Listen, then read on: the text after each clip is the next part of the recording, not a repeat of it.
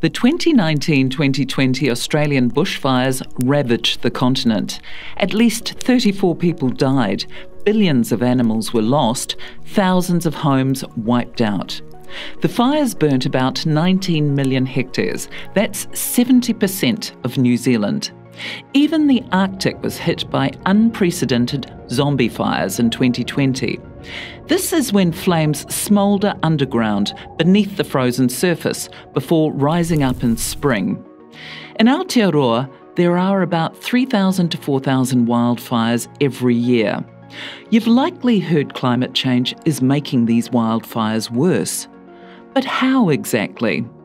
Firstly, we need to make one thing clear. Wildfires are very complicated. Sure, it might be very hot, but that doesn't necessarily guarantee a really bad blaze. A range of factors like fuel, typically trees or plants, and wind determine if a fire becomes a raging inferno. There also needs to be a spark. Some wildfires are started by lightning, but the vast majority are started by humans. The thing is, there will always be sparks, lightning strikes, farming accidents, arsonists, or people throwing cigarettes out the car window. What climate change has done is set the stage for these sparks, making it easier for them to grow into very large and very dangerous fires. This is mostly down to rising temperatures. The planet's average surface temperature has risen about 1.2 degrees Celsius since the late 19th century.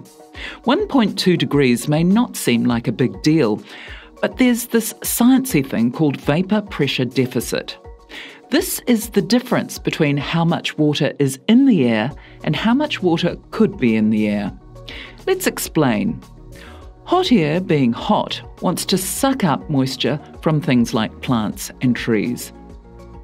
And the quantity it can absorb grows exponentially as the temperature goes up.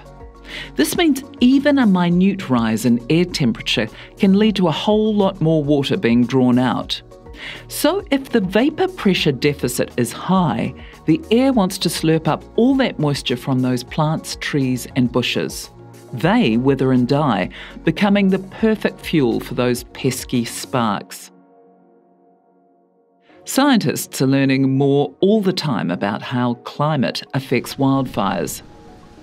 They've developed a new field of science called extreme event attribution, which, you guessed it, seeks to determine precisely how much blame should be directed towards climate change for particular events. One such study found that climate change increased the risk of hot and dry conditions that aided the Australian bushfires by at least 30%. So what about Aotearoa? We know over the last 20 years, some regions have seen fewer days of fire risk, some have seen more. Overall, though, the days with very high or extreme fire danger are projected to increase by an average of 70% by 2040. And it may well be places where fires don't usually occur that see the largest rise in days of extreme fire risk.